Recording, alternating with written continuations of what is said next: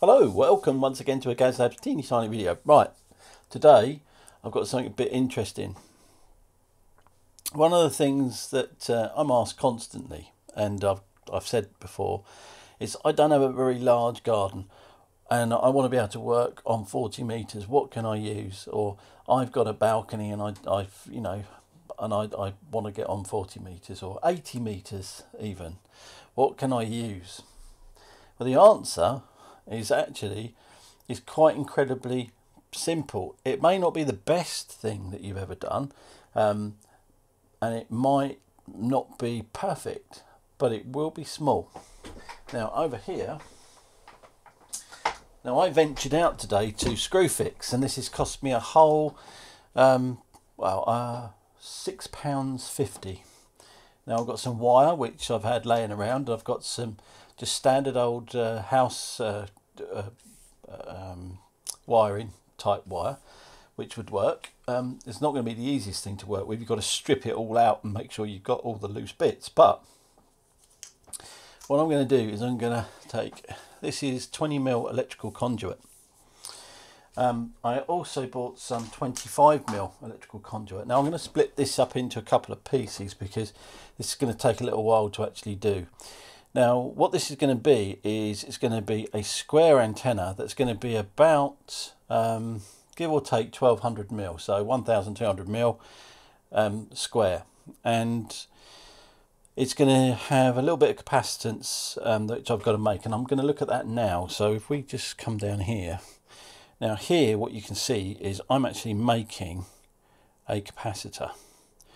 Now let me show you this if I can. This is a little bit delicate, but what I've taken, if I can just get it in the focus for you, is I've taken a piece of 20mm conduit and a piece of 25mm conduit. I've then taken some of this Velcro type tape, actually put it around there to make a sort of like a nylon type bearing, and then I've stuck the slug tape on the actual one surface, and I've stuck slug tape on the other surface. They create the two parts of the capacitor.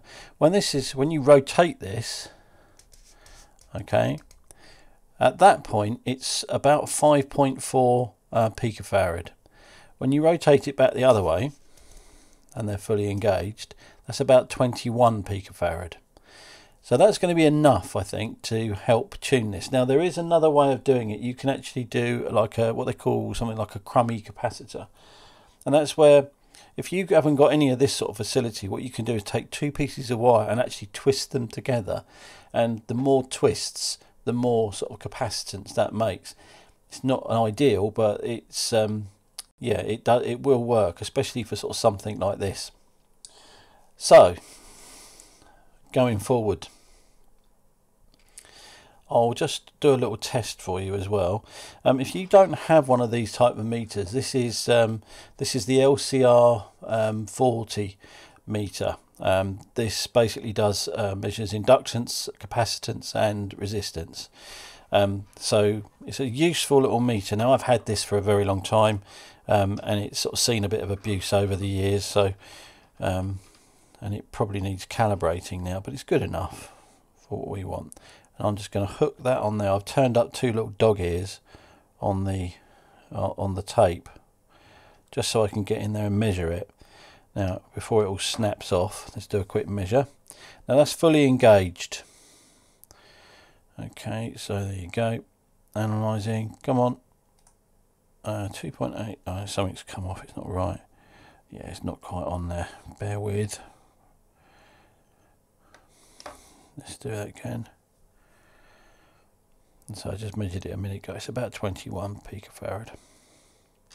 Oh, it's a real devil. So there you go. See, this is what you're up against. Sometimes it just takes a little bit of doing.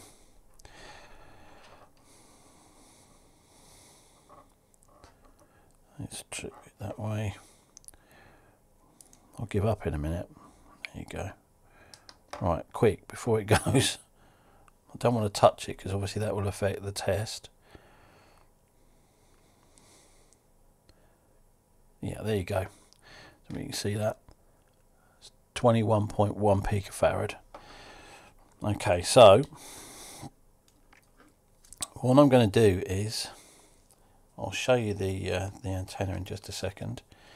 I think I have it on the desktop somewhere.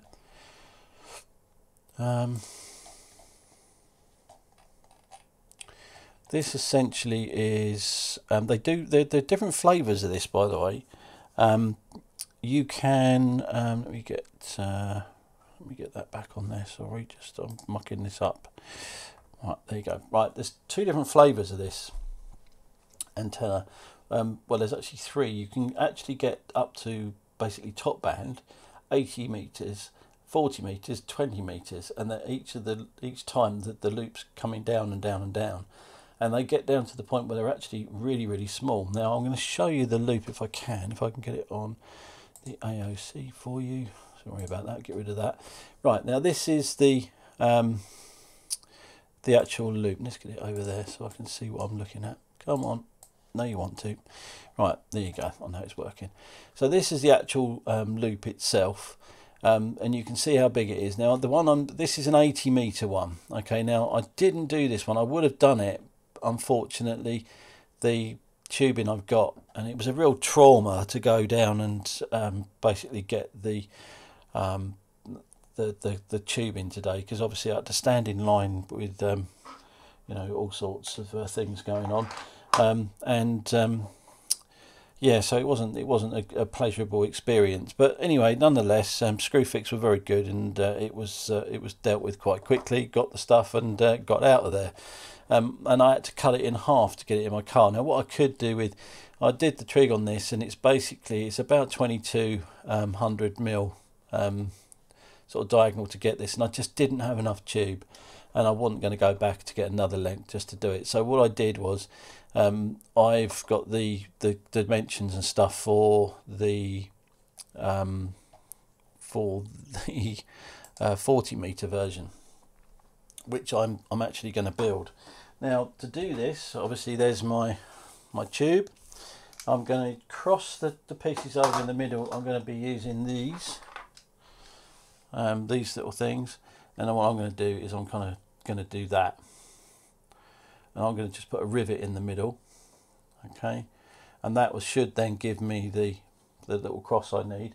And then what I'll do is, I've got behind me, you can see I've got my, maybe you can see that, yeah, drill press, and then what I'm going to do is I'm going to drill each of the little the PVC legs, and then I'll start threading it up tomorrow. So I'm going to be busily marking these out this evening. So yeah, that should be a bit of fun. I'm going to call that one it for now. This is going to be part one. So you can see what I've done with that. That's given me enough capacitance, I think, to make this work. Obviously, anything like this, please do not have this in the same room as you when you're transmitting. Number one. Number two, if you're tuning this up, do not transmit and touch this. It will hurt. Yeah, basically stay safe if you're going to be making this. You're going to be using lots of sharp things and stuff. If you're not used to using knives, please don't. You know, drills can snap, all that sort of stuff. Don't wear gloves when drilling. It's kind of a bit hazardous.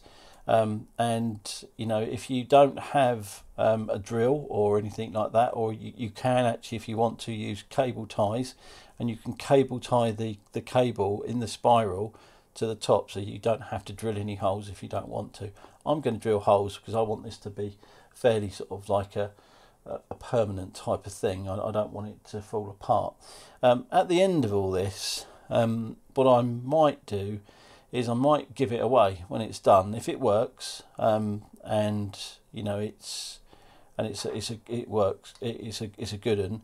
Then what I'll do is, if someone wants it and they want to pick it up, then by all means I will let them have it.